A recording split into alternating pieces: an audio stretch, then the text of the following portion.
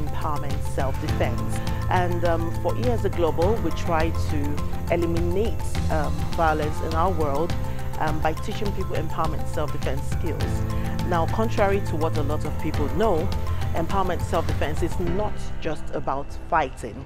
It's also about being able to recognize that you as a person has rights that should be respected, and that you should mutually also respect another's rights. So we teach people how to communicate orally, we teach people how to run away, we teach people how to fight if they have to, and then we teach them not to keep silent if anything has happened to them. Students go through 4 days and 16 hours of full-force adrenaline training with Impact. Impact Personal Safety teaches full-force, full-contact adrenaline self-defense, meaning that we put students into realistic scenarios so they can practice both the physical and the verbal techniques. And we do it in the adrenaline state so that the information becomes part of their procedural memory. And that means instead of them having to think about what to do, their body knows how to respond. As a survivor of female genital mutilation and a survivor of physical violence, ESD means a whole lot to me. They've trained us in such a way that your body would remember what exactly you're supposed to do. And there's no one formula to empowerment self-defense. It's just your ability to say that I am worth fighting for. Is your ability to take charge of your own life. Is your ability to ensure that you're safe protected. ESD is not only about the physical techniques, it also involves many other techniques that you can also use to de-escalate tension or any situations that might threaten peace, that might also cause violence or threat to a life of an individual. Students are discovering their power, they're hitting harder, they have more confidence in themselves, and they've even said, wow, I didn't even think I could do this after just one day. And at the end of the time, they carry themselves different, they tell us that they are more confident, they feel more capable about their ability to protect themselves, and that's exactly why we do this work.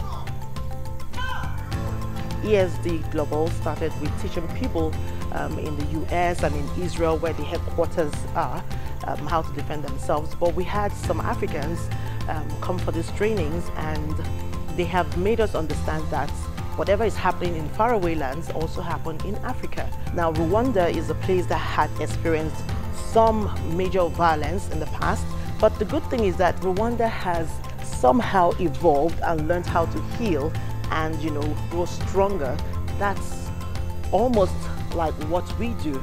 We also chose to symbolically bring the training to this place so that people can also learn from the histories of Rwanda. What's really exciting for us as Impact Global instructors is we're teaching everyone the same things, but each person can take from it what works for them. And they can individually use whatever they think is most effective for their life, and that's really where the empowerment comes in. And I particularly like the bonding that I see. People come in as strangers and they leave as family because they get to learn to mutually respect one another, they get to learn how to see the good in one another. I see team spirit, I see girl power, I see people bonding and networking, and it's such a beautiful thing. It is what we want for our world. It has been an absolute joy to teach all of the students here. They have been so receptive and so open to what we've been teaching them and willing to learn and giving 100%, and it's really a joy. I consider it an honor. I am glad that people see the difference we make in our world, and they believe that there is something good there.